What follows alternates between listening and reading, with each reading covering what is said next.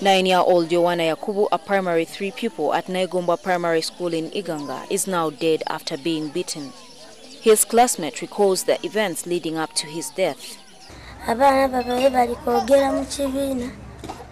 Pupils were talking in class and the teacher ordered them to come in front. They got into pairs to cane each other.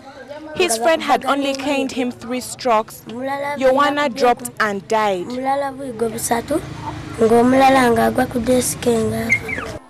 LC1 chairman of the area, Emmanuel Nzimula, confirmed that the pupil died after being caned by a classmate.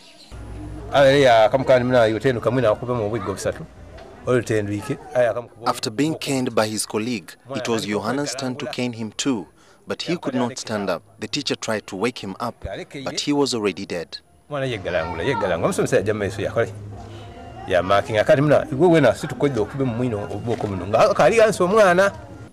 Some of the teachers at the school, however, claimed that the pupil had been sick and this could have led to his death. The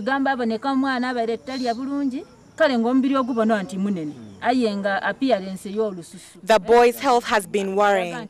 He was sickly. Last term, he did not complete school. He just reported today since this term began.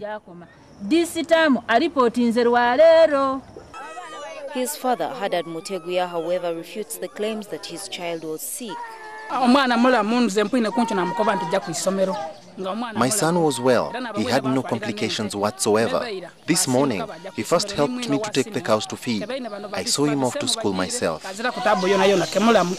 Iganga District Police Commander Herbert Nuwagaba says police will soon issue a comprehensive report on Joanna Yakubu's death.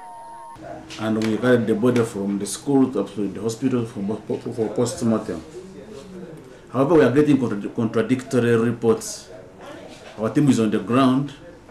By the end of today, we should have got what really happened.